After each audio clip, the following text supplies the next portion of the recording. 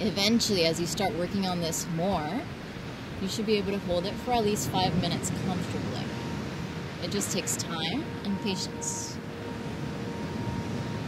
Take a full inhale, sweep your arms out and up overhead. Interlace your hands, flip your palms up and look up. Lean back so you're putting even more weight into your feet. It's opening up space in the muscles, the joints of the feet. It's really beneficial to the alignment in your ankles, the knees, the hips, and even the low back. A strong base is going to be much better for your posture and for every other pose that you work on. Take a full breath in, lift your chest a little bit more. Exhale your hands to the ground. Lift your hips onto hands and knees again. Shake your feet out a couple times.